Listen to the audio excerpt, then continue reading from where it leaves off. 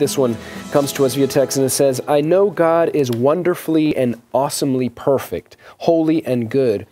But I was wondering what your interpretation of Isaiah 45:7 would be. It does say that God created evil, and I am just curious as to what your take on that is. So Isaiah 45:7, and they're wondering what is our take on this? What does the Bible say? How do we interpret this? Okay, so Isaiah 45:7, let me read it. It says, this is God speaking, he says, I form the light and create darkness. I make peace and create calamity. I, the Lord, do all these things. And this, what this person is referring to is that part where it says, I create calamity. The word there in Hebrew is the word ra, which means evil. Calamity can be translated as, several different things, but that's really what it's referring to.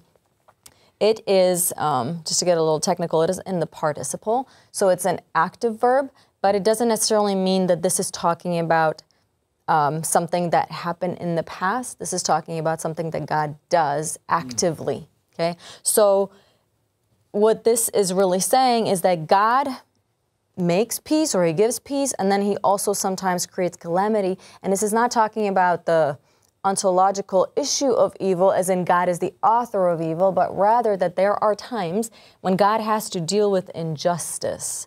And so when he deals with injustice, he will actively just reach down and do something. And that's what this is saying. It's calling calamity because God is actually doing something, right? And sometimes I like it. I love this analogy. My dad always taught us, he would always say like sin and evil is like a cancer. And it's like a surgeon coming in and just taking it out, right? And this is what God sometimes has to do. He has to come and remove it. Wow.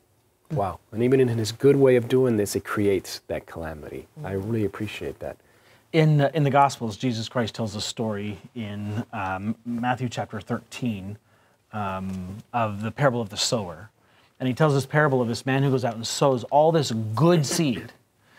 But then in the middle of the night, his enemy comes in and he sows bad seed. And so the beautiful harvest and the weeds grow together. And the servants of this landowner sees this and says, what is this? You planted good seed. Why all the bad seed? And in verse 28, he answers, and he said to them, an enemy has done this. Yes. And the point that Jesus is making is that oftentimes God is given the credit for the bad things, for the evil. Yes. And Jesus is telling them, no, it is not God who has done or created or caused the evil. It is the enemy, the devil, or Lucifer that has caused Yes. it. Wow, great. We have to remember that the enemy can also cause that, and we sometimes blame God.